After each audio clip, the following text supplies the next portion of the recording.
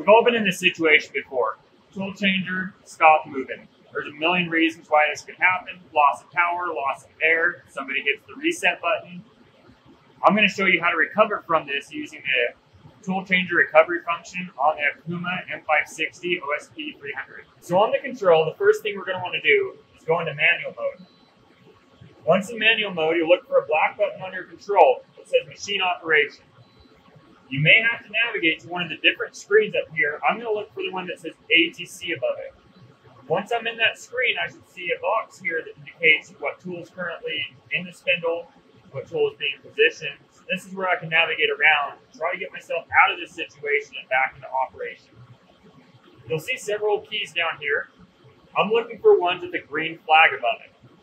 Anything with the green flag indicates that I can take a step forward or step return. This is one step advance. When I push it, I know that the machine's going to move. I want to be a safe distance away, not have anybody in the way. The mechanical motion is quite aggressive on some of the tool change functions.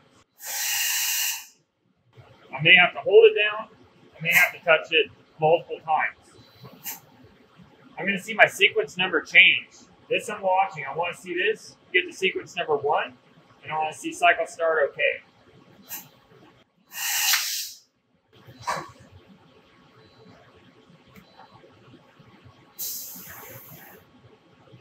Now I've got sequence number 1 written up here.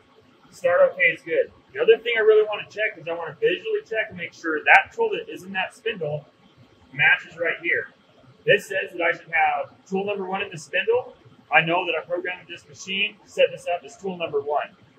As long as that says cycle or start OK, I know that I'm back in recovery and can start operation.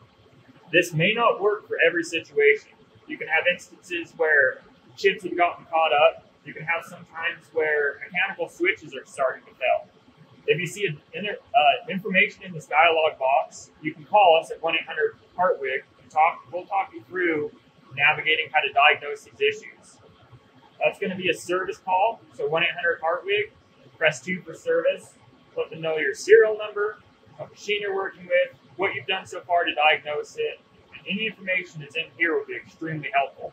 We'll be happy to help you recover your machine.